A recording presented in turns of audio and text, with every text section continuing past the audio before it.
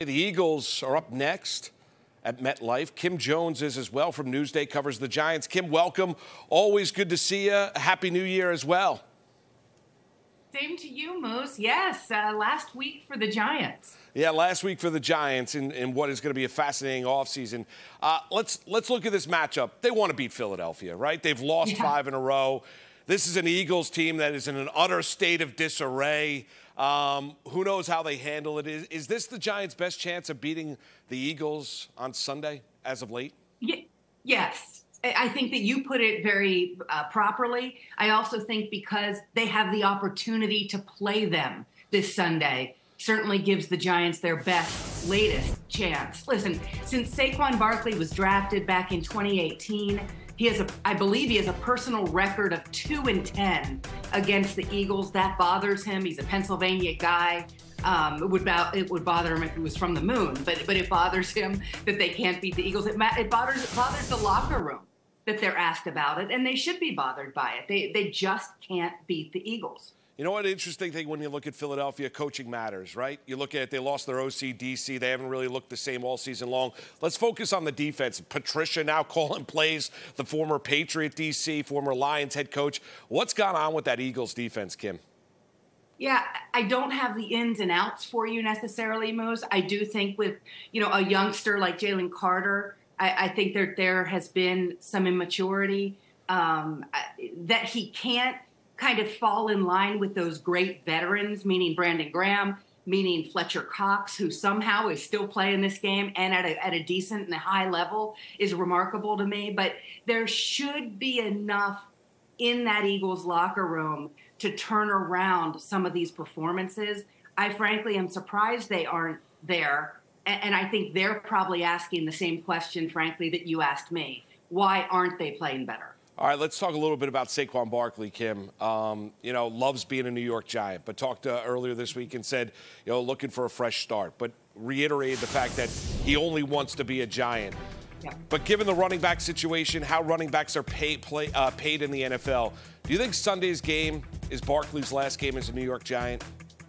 I don't, but that's only because I'm a really big optimist, and I'm a big fan, obviously, of Saquon Barkley's going back. And I don't make a secret of that. We share an alma mater many, many years apart. But he's a Penn Stater. I met him when he was at Penn State, so I've known him a long time. I believe I know his character. Here's what I would say to Giants decision makers. If you take Barkley out of that locker room, who is the conscience in that locker room? Who is the guy in that locker room? Bobby Okereke? Maybe. As a linebacker, he's had a great season. Maybe it's Bobby Okereke.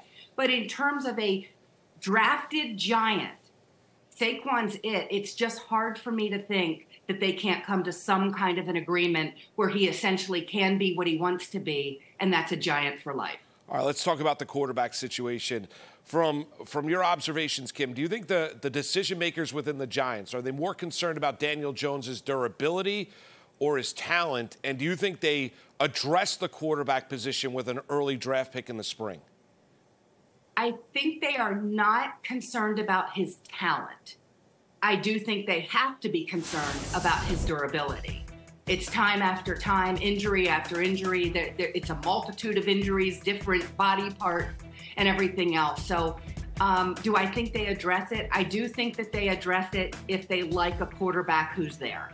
And I know that's a cop-out, but other than that, I just can't tell you right now what their thinking would be. If the quarterback that they covet is there, though, I think they have to take him. Would you include, like, Dexter Lawrence potentially in a deal to move up to go get your quarterback that you believe is your franchise quarterback if you're Joe Schoen? Here's my reaction. What would they do without Dexter Lawrence? Dexter Lawrence is worth every single penny he got, and that guy got $1 gazillion in that contract. He is their best player. He is fantastic. He has gotten better under this coaching staff, Andre Patterson in particular. Where would they be without Dexter on offense? I think they all would shudder to think. For a sneaky reason, I think the Giants are actually going to beat the Eagles on Sunday. I don't know, for whatever reason. What do you think, Kim? Maybe. Can I Yeah, maybe. Yeah, listen, it's one of those moves. You've seen so many of these games. You have to see it to believe it. I do think, however, and this is important, this Giants locker room has not lost its way. They're still intent on preparing to win. They're still intent on doing the right thing on game day. Obviously, we see where they're falling short in that capacity.